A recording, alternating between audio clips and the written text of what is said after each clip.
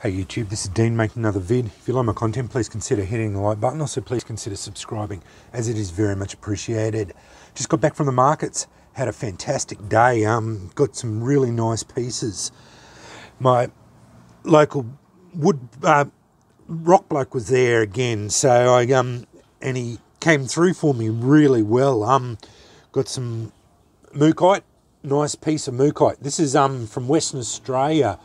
It's petrified mud, basically, or a jasper. Fantastic piece. Nice red and yellow. It's a sparkable stone, but I didn't buy this as a sparkable stone. But yeah, just as a display piece, but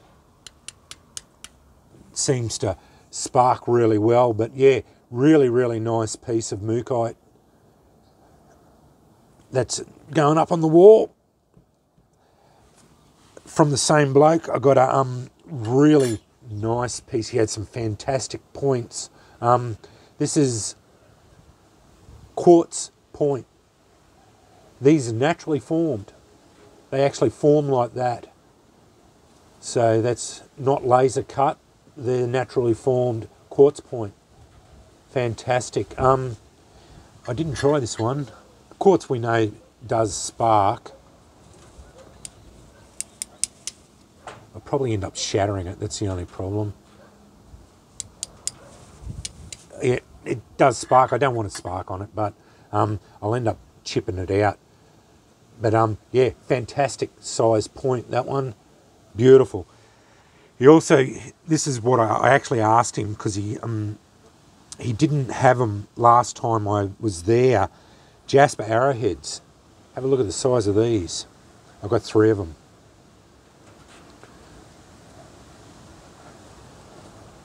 Beautiful.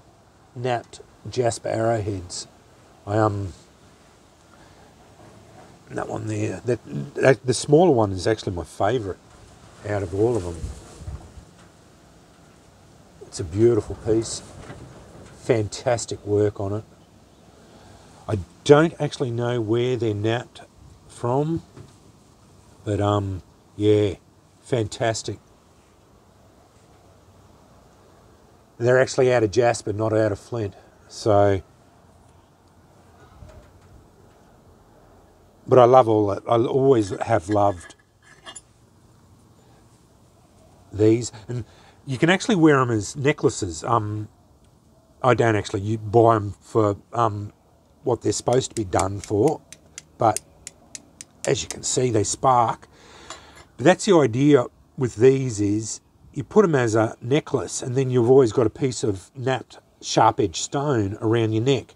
So that's a fantastic idea if you wanted to carry a piece of stone with you. Also got an obsidian arrowhead. It's a beautiful point there too. So just for the collection, I didn't have one and couldn't go past it. Another bloke, the bloke I bought the mahogany obsidian off, had a piece of petrified wood there, $4. Couldn't go past it. It's a nice piece. Sparks really well. Again, I didn't buy it for any other reason, but I love petrified wood, and I always like having display pieces around. Also got 4 more files. 2 of them, I got them for $3.50 each, $7. Wilkinshire files. So they're my preferred files, and I think these are all, yeah, they're all Wilkinshire. That one's a beauty, a rasp. Really thick, big Wilkinshire rasp. But that's going to make beautiful big strikers. Thick striker, I don't know. I actually didn't put it on, didn't measure it, but it looks like it to be about 8 mils thick. Anyway, yeah, that one's going to be a beauty. I don't know. I might actually make a knife out of that one. I don't know. I think it will probably end up being a knife. I don't know.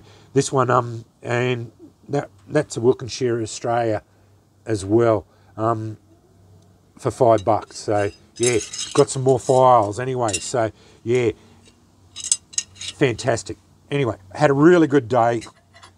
and got some excellent bits and pieces for my collection and some files for making into strikers. So yeah, I'm finally, I was going to buy some steel from thingy, but from Gameco, but I've got enough files now to keep me going for strikers for a good while, so I just won't worry about it at the moment, because I bought 2 last week, and I've said that's 2, 4, 6 files that I've got that'll keep me going for strikers for a while anyway. So anyway, thanks for watching.